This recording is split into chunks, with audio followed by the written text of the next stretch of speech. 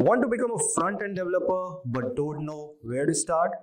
Let us break down in 60 seconds for you. Step 1. Learn the basics. Start with HTML, CSS and JavaScript, which are your building blocks. Learn how to structure web pages, style them and add interactivity. Step 2. Master CSS and responsive design.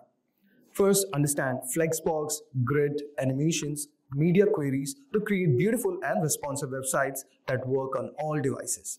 Step 3. Learn JavaScript in depth. Master ES6+, DOM manipulation, async await, APIs and build projects like To-Do app or a weather app. Then step 4 for you would be pick up a front-end framework.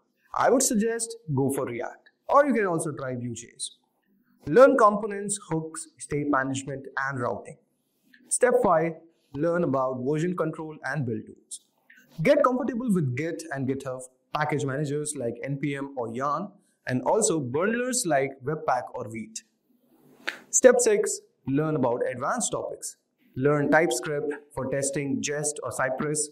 Then learn about performance optimization and explore full stack development with Node.js. And step 7 would be building a project and creating portfolio. Work on real world projects, contribute to open source, showcasing everything on GitHub and a personal portfolio. And the final tip would be consistency. Keep learning, keep building, and soon you are going to land your first front-end jobs. Like and follow for more dev tips.